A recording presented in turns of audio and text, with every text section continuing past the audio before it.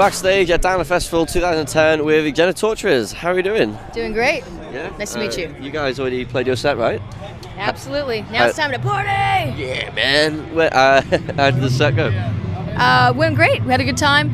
Really quick set for us. You know, we have usually a lot of like props and theatrical elements, so festival's always a little tricky, but we just went out and decided, you know, we're balls to the wall, we're just going to rock it. Cool. Am I right in thinking as well this is your first time at Donington? Absolutely, and, how excited were you then, to play this festival? Very excited, especially we came last night and saw AC/DC play too. Yeah. And man, we spent like a couple days here and we're really having a great time and so stoked to be able to have this be like our first UK show with the new album. So. Yeah. Black Heart Revolution, right? Well, that's been out, what, for like a year now? No, Black Heart Revolution just came out in January. On Season of Mist. Cool. Yeah. And how are fans taken to that then? I mean, like, are you seeing reactions in the crowds, to the new songs? Absolutely. I saw everyone singing Devil in a Bottle, Take It, Revolution, so it's going over great. Cool. So, obviously, you said you watched AC/DC, loads of other great bands on the bill as well. You been watching any others? I have not seen anyone other than AC/DC because we got here really late last night. I think tonight we're going to hang out and maybe try to catch Michael Monroe, Rage Against the Machine. Michael Monroe, that'd be cool.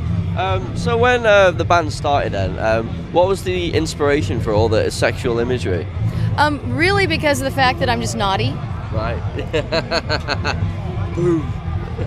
But no, really just because I just think that for me, music and passion are inseparable. So therefore, that involves sexuality.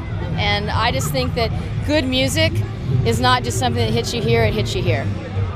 So it's been important to me to like bring that into Genitorturers. Also really influenced by theatrical bands like Alice Cooper, Kiss, Plasmatics. So it's kind of just something that's just evolved over time, and I think now we're pretty notorious for some of our headlining live shows.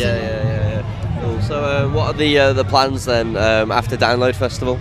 Actually, it's very fun. We have a very sexy cruise we're doing in Florida. Ooh. We're taking our fans, a number of our fans, on a 5-night cruise. And we're playing a show, and we're having all these crazy parties every night. And then we're actually going to go be touring in South America, and then coming back here, and hopefully doing a big UK tour. Well, like in the fall? Yes. That'd be really cool. Hopefully I see you then, and until then, enjoy the rest of the festival. Cool, thank you so much. Cheers. Hey, this is Jen from Genitorturers. You're backstage at Download Festival watching Metalheadz.